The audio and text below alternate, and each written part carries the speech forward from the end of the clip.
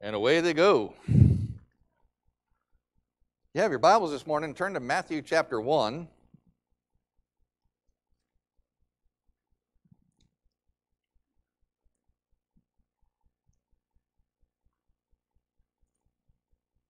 Matthew chapter 1, and we'll begin reading in verse 18. And I didn't even have to tell you. If you're willing and able, we'll ask you to stand in reverence to the Word of God as we read it together.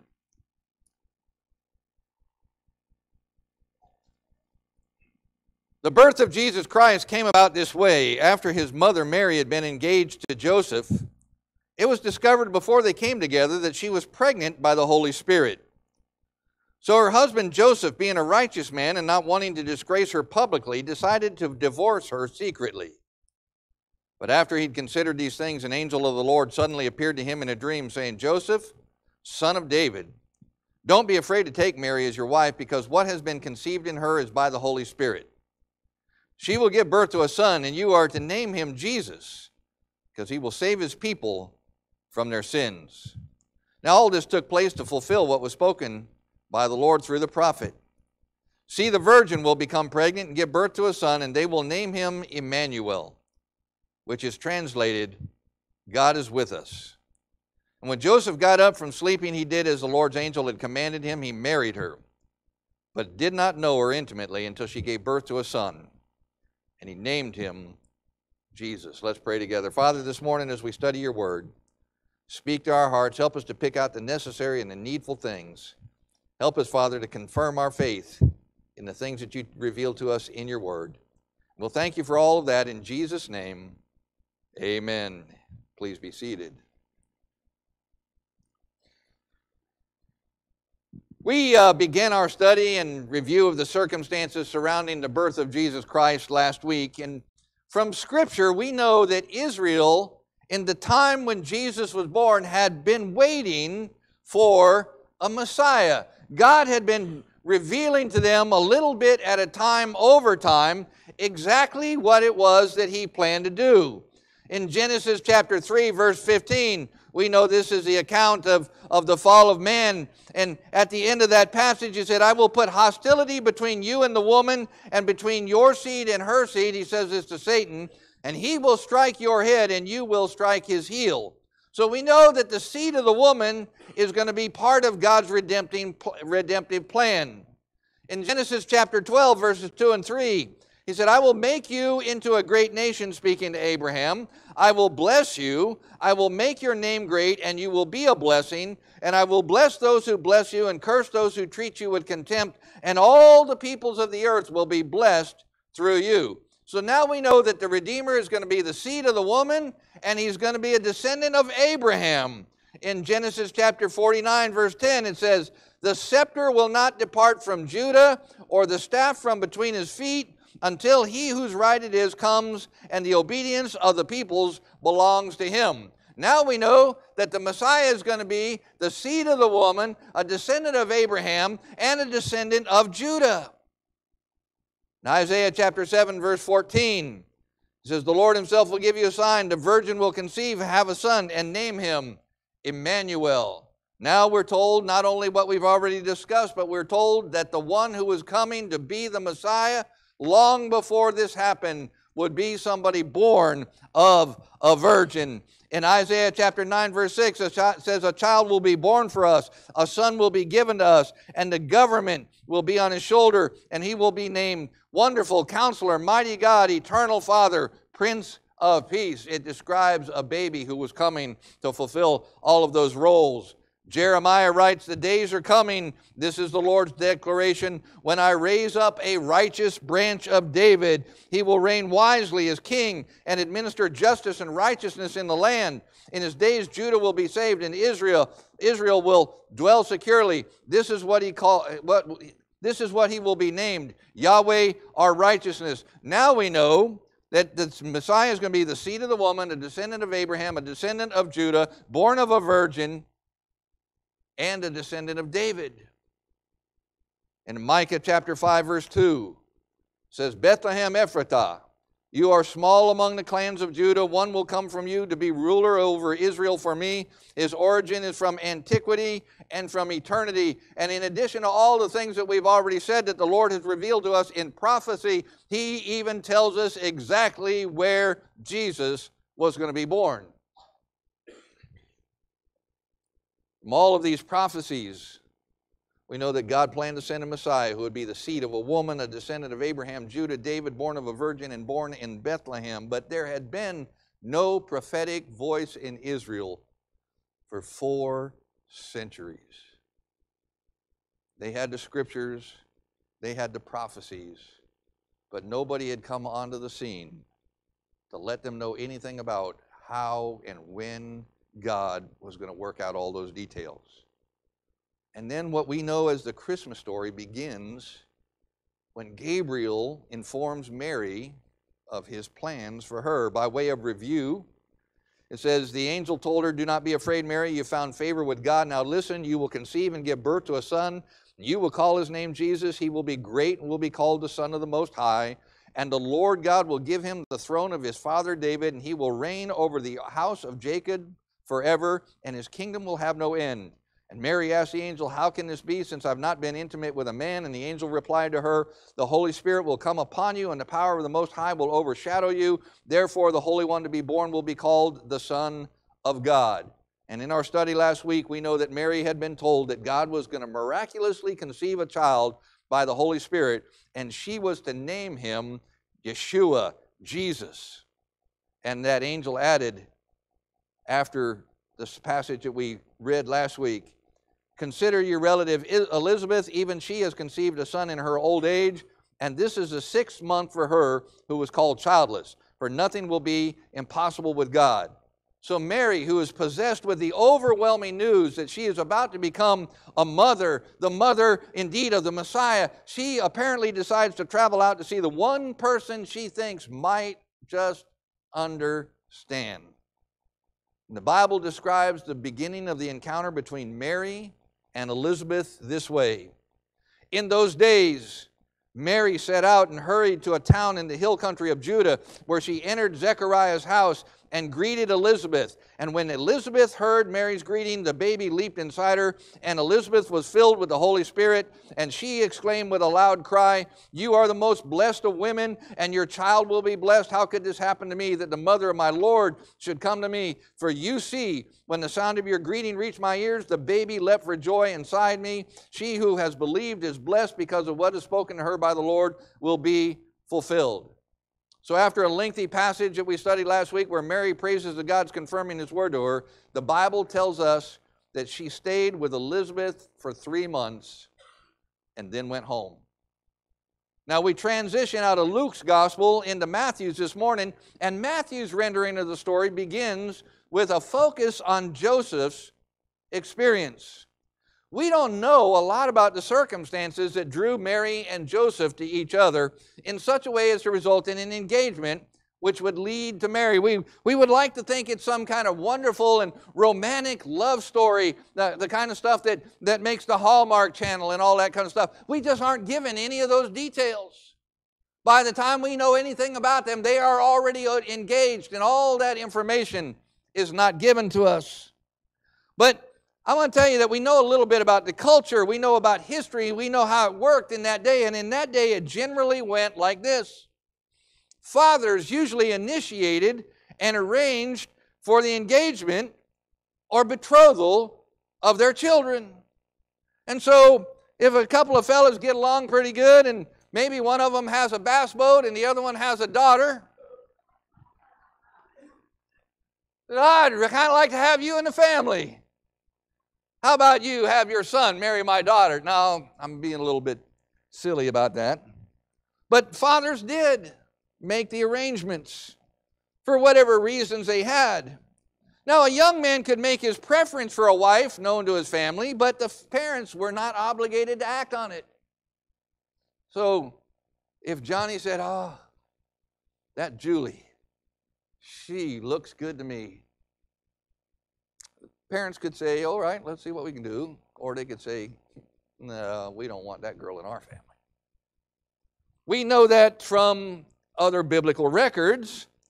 You might remember this in the case of Samson, who told his family, I've seen a young Philistine woman in Timnah, now get her for me as wife. And they should have refused because she was not a Jew. Rather, she was a Philistine, and according to God's word, that shouldn't have happened, but they went ahead and accommodated him anyway. That's the way it worked in those days.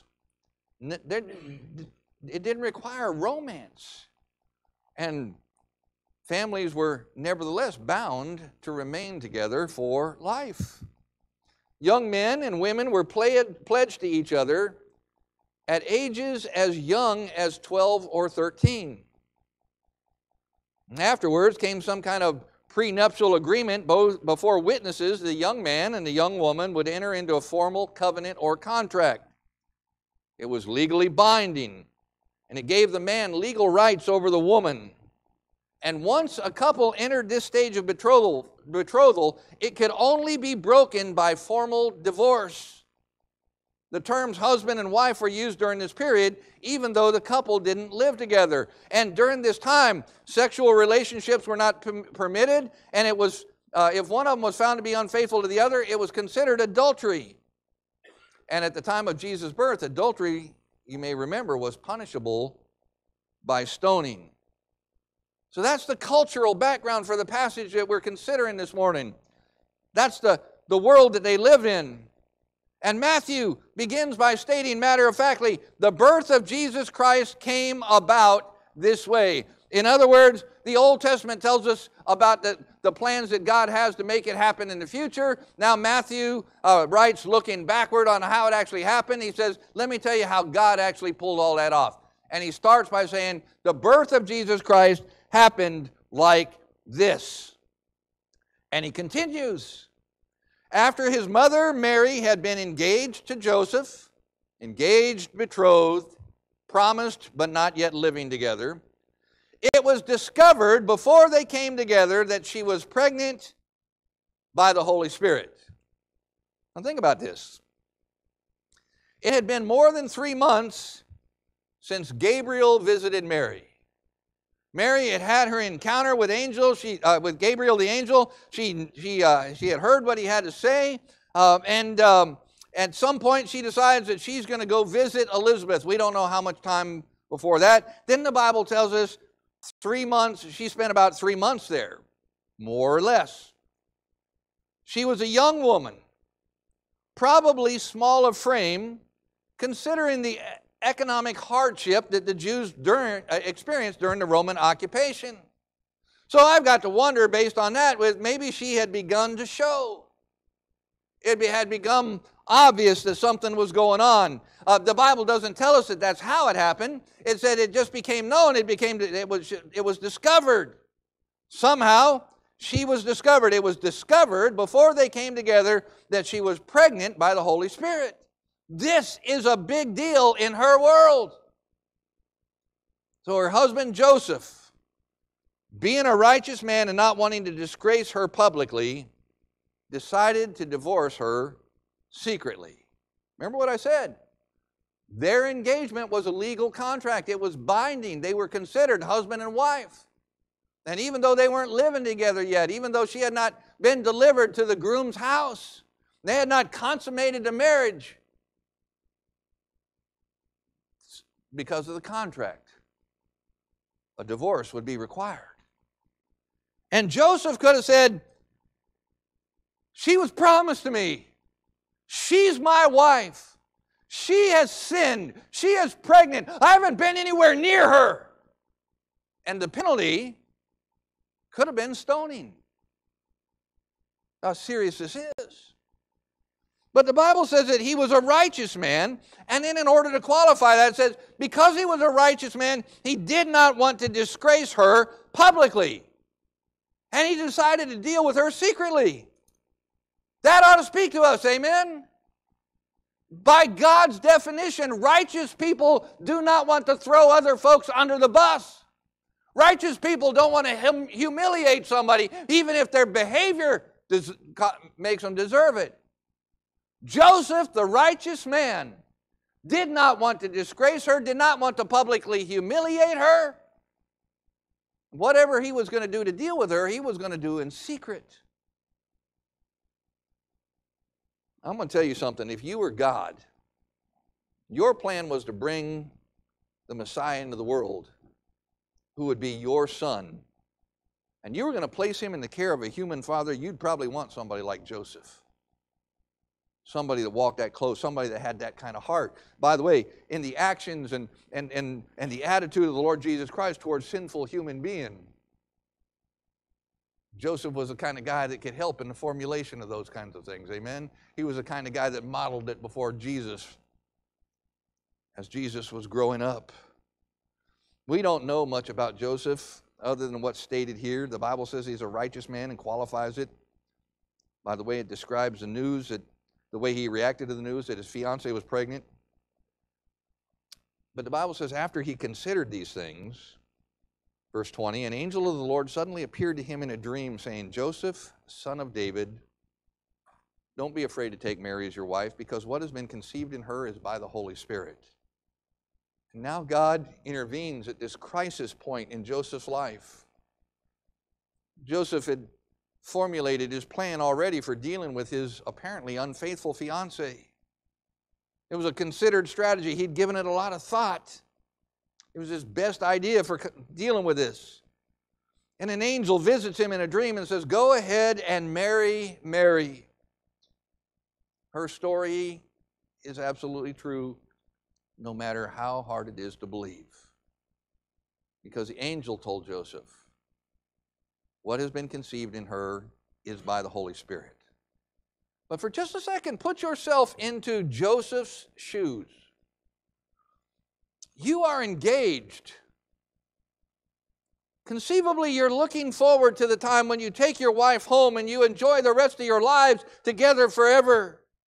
You live in a very conservative Jewish culture. And in that culture, nobody gets pregnant during their betrothal or engagement period. Biblical prescription for that is capital punishment. That still went on even into the days of Jesus. You might remember the story in John chapter 8 about the woman that was caught in the act of adultery, and they had all formed a circle around her and were ready to stone her to death. It's serious business. This is what Joseph knew. Joseph knew everything that Joseph had been involved in. And he knew that he hadn't had anything to do with anything that would have caused Mary to be pregnant. He wasn't responsible for Mary's pregnancy. So someone else must have been. And her story, when she's discovered, her story is, listen, Joseph, I have been faithful to you, but God made me pregnant. Wait, what? Imagine how you'd respond to something like that. This has never happened before to anybody anywhere. This is a one-time good deal in all the history of humanity. This has never happened before and never happened since. A virgin becomes pregnant. That's her story. Joseph wasn't there when Gabriel made this announcement. And he wasn't there when Elizabeth confirmed God's ability to do the miraculous. He doesn't believe her. Not for a second. I imagine that he was hurt. Possibly disappointed. Maybe angry. But he's come to the conclusion he can't possibly continue a relationship with someone who would do something like that because of his better nature. He wants to be as compassionate as possible. And then God sends an angel to redirect him in a dream. And the instruction that follows goes like this. She will take Mary, make her your wife. She's going to give birth to a son, and you're to name him Jesus because he will save his people from their sins. And the word Jesus, Joshua, Yeshua, literally means the Lord saves. You name him Jesus because he's going to save his people from their sins. You name him the Lord saves because that's what he's coming for. In Luke chapter 1, verse 31, in Mary's instruction said, you will call his name Jesus. In this case, we hear that Joseph is the one that has to give him the name. And that's because naming the child was the father's prerogative. In Luke chapter 1, verse 57, and we'll find a passage that starts like this. The time had come for Elizabeth to give birth, and she had a son. And her neighbors and relatives heard that the Lord had shown her his great mercy, and they rejoiced with her. And when they came to circumcise the child on the 8th day, they were going to name him Zechariah after his father. But his mother responded, no, he will be called John. Then they said to her, none of your relatives has that name. So they motioned to his father to find out what he wanted him to be called. Dad, at this point, still unable to speak. So he asked for a writing tablet, and he wrote, his name is John. And that name was not officially his until the Father gave it to him. And they were all amazed. So Joseph is the one that's to give Jesus the name that represents who he was and why he came. Matthew continues. All of this took place to fulfill what was spoken by the Lord through the prophet. See, the virgin will become pregnant and give birth to a son, and they will name him Emmanuel, which is translated, God is with us. Jesus Christ was the God-man. Although he had existed from the beginning of eternity, which never began, he had always existed. John's gospel says that in the beginning was the Word, and the Word was with God, and the Word was God. And it describes Jesus Christ and God the Father as having perfect face-to-face, unbroken fellowship from that time through forever. And there was a conversation that took place before the foundation of this world in the Godhead. And the Lord said, who will I send and who will go for us? And Jesus said, I'll go. Here I am, send me. The Bible refers to Jesus Christ as the Lamb of God who was slain before the foundation of the world. God had all the details of his creation and his interaction with humanity worked out before he created the world. That baby whose birth we celebrate this time of year, who laid in a stone feeding trough that animals were fed out of, that baby was God in human flesh. And as people became familiar with that, as they came to terms with that, they understood what the name Emmanuel meant. People will call him, they will refer to him as Emmanuel, which is translated God with us. Joseph said in verse 18, this is how the birth happened, and now we're reminded that it happened just as God had planned it from the beginning of time. Now Joseph has had this dream, and God has spoken to his heart, and the Bible says in verse 24, he got up from sleeping and he did as the Lord's angel had commanded him. He married her, but did not know her intimately until she gave birth to a son and named him Jesus. This is what's interesting to me. Joseph has been given a really tall order. See, it had been discovered before he even married this girl. She's already pregnant. There's going to be a wedding, but the guests are whispering. The community that they live in, whenever they see Mary, they shake their heads. On the wedding night, when it was customary to provide proof of virginity, that couldn't happen. She gave birth to that child. They were able to do math way too quickly. based on when the wedding actually happened. Joseph took Mary, and every time God directed him to go anywhere or do anything, that's what he did. It wasn't long after they left Nazareth to make their way to Bethlehem, the city of David, where God said the birth was going to happen. And in order to make that happen, God required these two young people from Nazareth to go to the city of their family's origin for the purpose of having the Christ child, where God said he was going to be born. Shortly after he had been circumcised, they had to get out of Dodge because Herod wanted to kill this child. And they went in and lived in Egypt until Herod died. And then God said, now come on back to Israel. And they made their way back to Nazareth, as difficult as it was, and lived there, despite the fact that people thought they knew what they didn't know. He obeyed, he married Mary, he took care of her, and after Jesus was born, fathered at least 6 other children by her.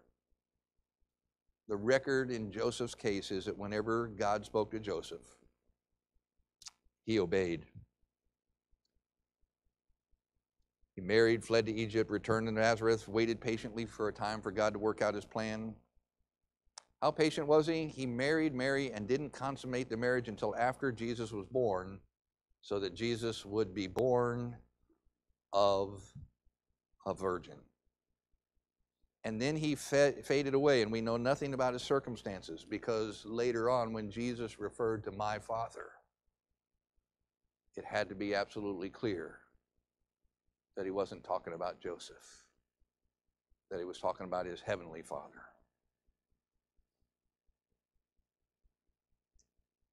What we know is, despite his unusual circumstances, beside his wait what moment, Joseph wholeheartedly obeyed God in every recorded case.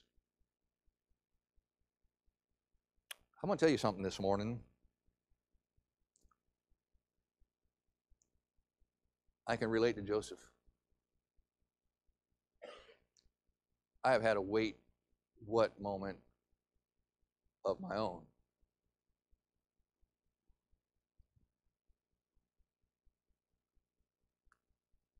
I got some news from God that I wasn't expecting. He did something that I wouldn't have imagined. Now that I have your attention, I'll tell you what it is. See, I was living a life that was entirely self-directed. I was living a life outside of the commandments of God. I was living a life that was wholly steeped in all kinds of sin. I had made an attempt to be religious at several points in my life and never could really make a connection. All the things that I thought you needed to do in order to please and honor God, I wasn't able to pull any of those off. I thought I was sunk. I thought I'd just go ahead and give my attention to living life here the best I can, and then whatever happened after that was what was going to happen. And I got a message from God. I didn't see an angel. I didn't hear a voice. I was just reading his word. And I'd done that before, but in this particular case, it sunk in. And it turns out that God had a plan that I couldn't have imagined.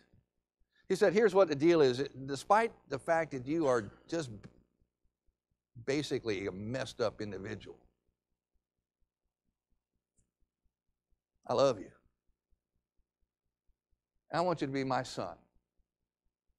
And here's how this has to happen. You just go ahead and admit that you're a sinner and that you deserve to be punished for your sin, and you place your faith in what my son Jesus did on the cross. You acknowledge him as King of Kings and Lord of Lords, God in human flesh, Savior of man, and the one that died for your sins.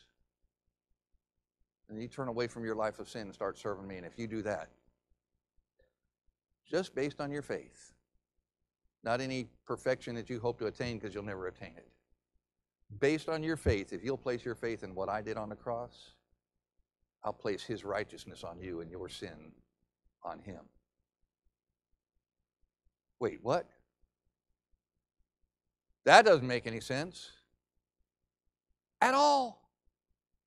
There was a moment on the cross of Calvary, the Bible says that God made Him who knew no sin to be sin for us.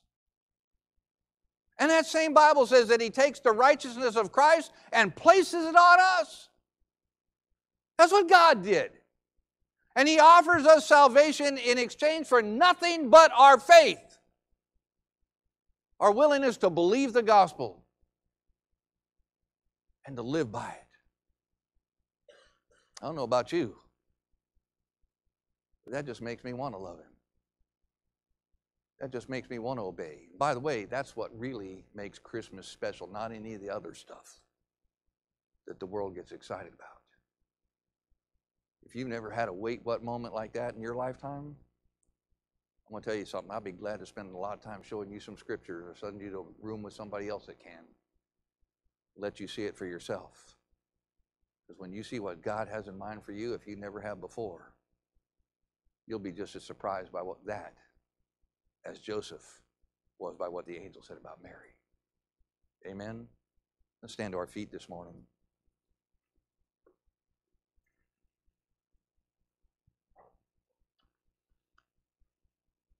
With every head bowed and every eye closed. What about you this morning?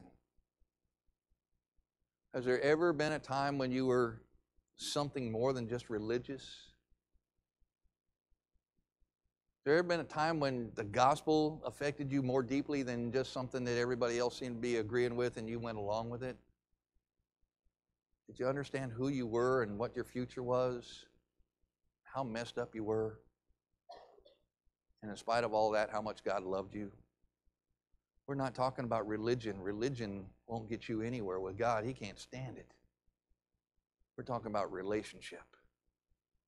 He wants to know you. He wants you to know Him. He wants to love you. He wants to forgive you. He wants to give you salvation. He wants you to live with Him forever.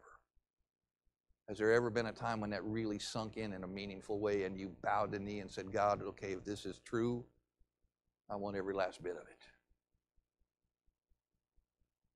Maybe today is a day that you have your wait what moment. Father, this morning as we consider your word, your gospel, and all the things that you've done to make our redemption possible, Father, I pray that if there's anybody here under the sound of my voice that has not yet committed themselves to you, Father, that you'd help them make that commitment today. Father, help us in our ministry and all that we do. Do everything we can to glorify you by making the good news real to those that desperately need to hear it. Father, thank you for sending Jesus. Thank you for your glorious plan. Thank you for loving us in spite of who we are. Thank you for our wait what moments.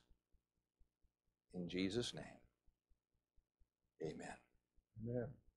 Our invitational hymn number 371.